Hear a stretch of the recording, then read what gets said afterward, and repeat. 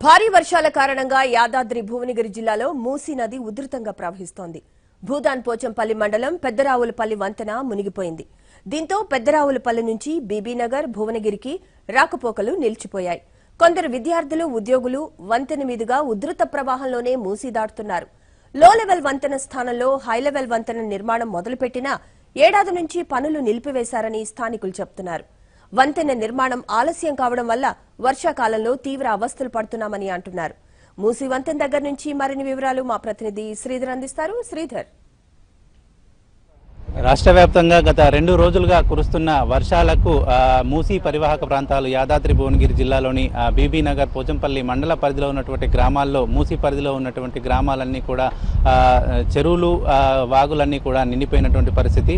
ప్రస్తుతం మనం బీబీనగర్ మండలంలోని పెద్దరావులపల్లి భువనగిరి మార్గంలో ఉన్నాం. ఈ మార్గంలో గత 2 రోజులుగా కురుస్తున్నటువంటి వర్షాలకు వాగులు వంకలు అన్ని పొంగి పొర్లుతున్నాయి. చెరువులన్నీ కూడా పూర్తిగా నిండిపోయినటువంటి పరిస్థితి. మూసీ ప్రవహిస్తున్నటువంటి ఈ వాగులు మార్గం మధ్యలో రాకపోకలు పూర్తిగా పెద్దరావులపల్లి భువనగిరి మార్గంలో రాకపోకలు పూర్తిగా నిలిచిపోయినటువంటి పరిస్థితి ఉంది.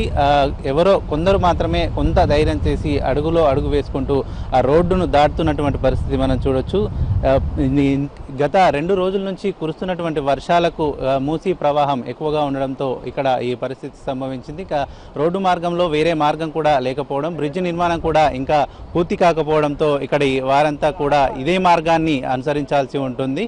ఎక్కువగా అర్జెంట్ పనుల నిమిత్తం మాత్రం ఉన్న వాళ్ళు మాత్రం కాస్త ధైర్యం చేసి ఈ రోడ్డును దాటే ప్రయత్నం చేస్తున్నాం. మనం చూడొచ్చు మూసీ ప్రవాహం ఉధృతంగా కొనసాగుతున్నటువంటి పరిస్థితి. మూసీలోకి వరద నీరు కూడా ఎక్కువగా చేరుతున్నటువంటి నేపథ్యంలో మూసీ ప్రవాహం మరింత ఉధృతంగా ప్రవహిస్తోంది. ఇక్కడ పెద్దరావులపల్లి నుంచి భువనగిరి వెళ్లే మార్గంలో ఈ మార్గం అంతా కూడా నిన్న అంతా కూడా దాదాపుగా ఇంకా ప్రవాహం ఉధృతి ఎక్కువగా ఉన్నటువంటి పరిస్థితి. ఈరోజు కాస్త తగ్గడంతో కొంతమేర మాత్రమే రాకపోకలు కొనసాగిస్తున్నటువంటి పరిస్థితి. కొంత ధైర్యం చేసినటువంటి వాళ్ళు మాత్రమే ఈ మార్గంలో ఈ ప్రవాహాన్ని దాటే ప్రయత్నం మాత్రం చేస్తున్నారు. మిగతా వాళ్ళంతా కూడా తమ పనులను వాయిదా వేసుకొని ఉధృతి తగ్గిన తర్వాతనే తమ పనులను కొనసాగించే పరిస్థితి ఉంది.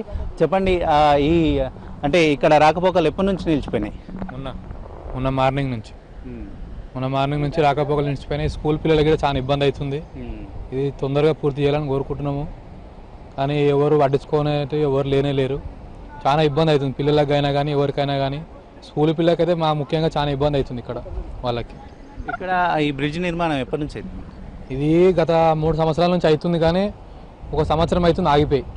అప్పటి నుంచి అయితే కార్యక్రమం అయితే పూర్తి 30% అయితే అయిపోతుంది, కానీ చేయలేకపోతారు. ఎవరు పట్టించుకునే నాదుడే లేడు. స్కూల్ పిల్లలకి ముఖ్యంగా చాలా ఇబ్బంది అవుతుంది. బస్సులు కానీ ఏవి కానీ రాకపోకలు చాలా ఇబ్బంది. 3 రోజుల నుంచి చాలా ఇబ్బంది అవుతుంది. ప్రతి వర్షాకాలంలో ఎట్లాంటి ఇబ్బందులు ఎదుర్కొంటారు? ప్రతి వర్షాకాలం ఇదే ఇబ్బంది. ఇక్కడ ఎప్పుడైనా ఇదే ఇబ్బంది అవుతుంది. ఇక్కడ ఎప్పుడైనా సరే వర్షం ఎక్కువ వచ్చిందంటే కథం ఇదే. ఇక ఈ స్కూల్ పిల్లలకు ముఖ్యంగా వాళ్ళ క్లాసులు మిస్ అవుతున్నాయి, అన్నీ బంద్ అయిపోతున్నాయి.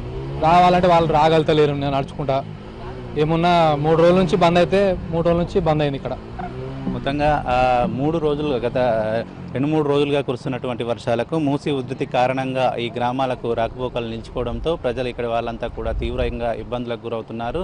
పాఠశాలకు వెళ్ళే విద్యార్థులు కానీ ఉద్యోగాలకు ఇతరత్ర పనులకు వెళ్ళే వాళ్ళు కూడా చాలా 3 రోజులుగా రాకపోకలు నిలిచిపోవడంతో ఇక్కడ ఇబ్బందులకు గురవుతున్నామని, ఇక్కడ తొందరగా బ్రిడ్జి నిర్మాణం పూర్తయితే తప్ప ఇక్కడ ఇలాంటి ఇబ్బందులకు తెరపడైతే లేదని చెప్పి ఇక్కడ ఉన్నటువంటి స్థానికులు చెబుతున్నటువంటి మొత్తంగా ఇక్కడ ఉన్నటువంటి అప్డేట్ ఇది. మహేష్తో శ్రీధర్, ABN ఆంధ్రజ్యోతి, యాదాద్రి.